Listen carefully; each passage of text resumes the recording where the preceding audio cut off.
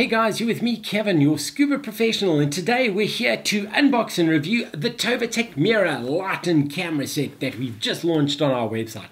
I think this is a really great concept because it's a 1000 lumen torch with a built-in 1080p HD camera, which I think is an amazing thing. So at the back of here, it gives you the breakdown of everything that the torch does, shows you that it's a video camera as well as the different torch settings, this being a spot beam as well as a video beam as well. So let's slide it out to see what's going on over here.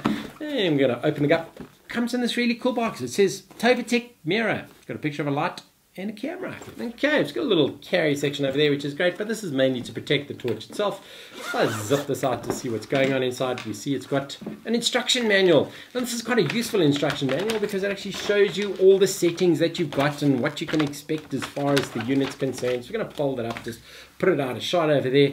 Here's that torch, which I think is cool. Look at this thing. It's quite a beast of a torch. It's a 1000 lumen torch. We're going to get back to that in 1 second.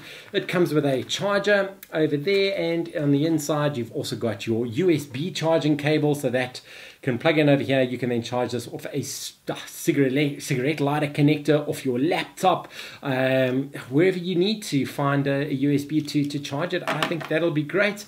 Comes with this really fat chunky battery. This is one of the, let's just confirm it, that's it, a 26650 rechargeable battery. You can get replacements quite easily as well.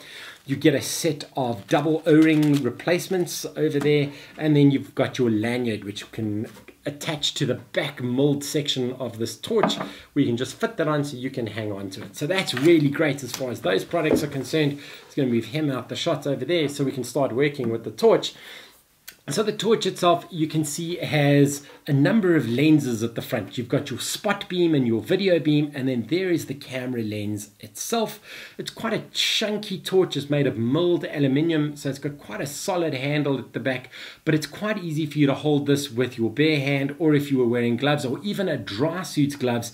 The button setup over here has been clear enough that it's easy for you to get to it even with a thick set of gloves on. 3-button operation, the top one turning the torch on and off and through the modes. You've got a camera on and off button there, and then a start filming and stop filming button there, which is great. So let's just twist the torch open to pop the battery in.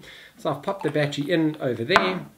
On the inside here, you can see that's where the top of the torch connects, or the battery connects. Just above that is a tiny little slot where the USB goes in. It takes one of the mini USBs. I've already put one in here, but you can see it's one of those tiny, small little mini USBs, very similar to that of the action cameras and the GoPros and the likes.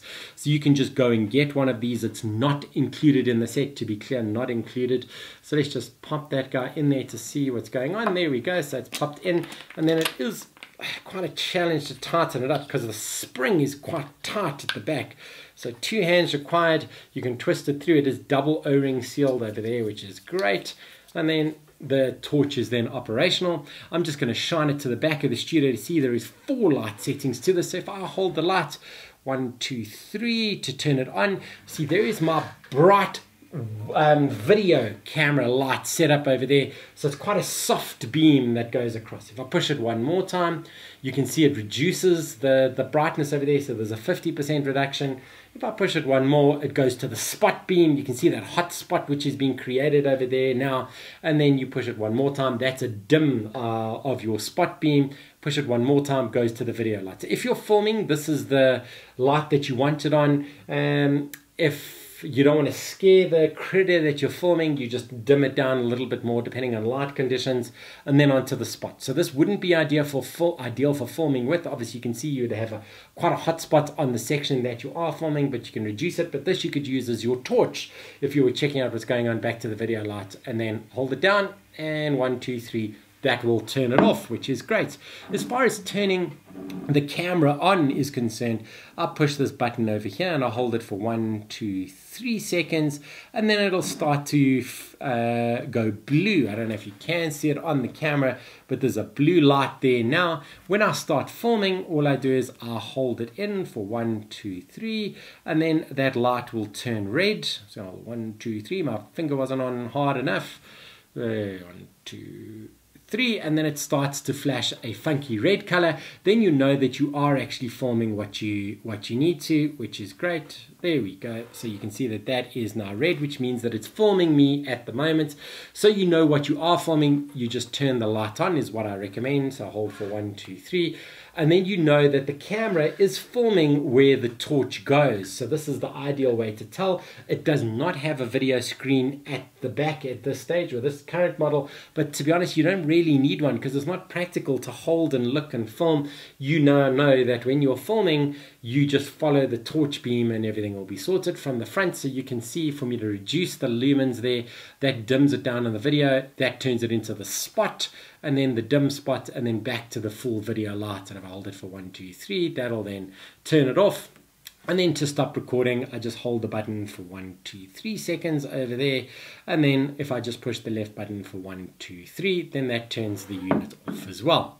So that is the complete overview. A really, really great camera as well, as good a quality as any of the action cameras that you've got out there. So if you were looking to buy an action camera and a torch, well, this as a combination is just a much simpler way to do it. You can use it underwater as well as if you're out running around at night for any funky adventures. The torch itself is rated down to 60 meters, 60 meters underwater, so deeper than any recreational diver could ever plan to go. So overall, I think it's a really great unit. So it comes with the torch itself, the chunky battery on the inside, the SD card not included. You get the carry bag with the chargers, the lanyard, and the double O-ring replacement set, and of course your funky instruction manual and your carry box.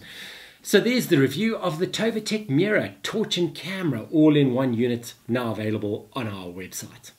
If you guys are enjoying these product reviews, please feel free to subscribe to our YouTube channel or go check out our social streams. The main one being facebook.com/scuba.co.za.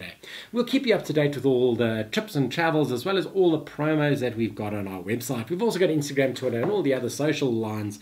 Go search for us. We're sure to come up with all the cool things that we do. So that's it from me, guys. And I look forward to seeing you really soon in the water.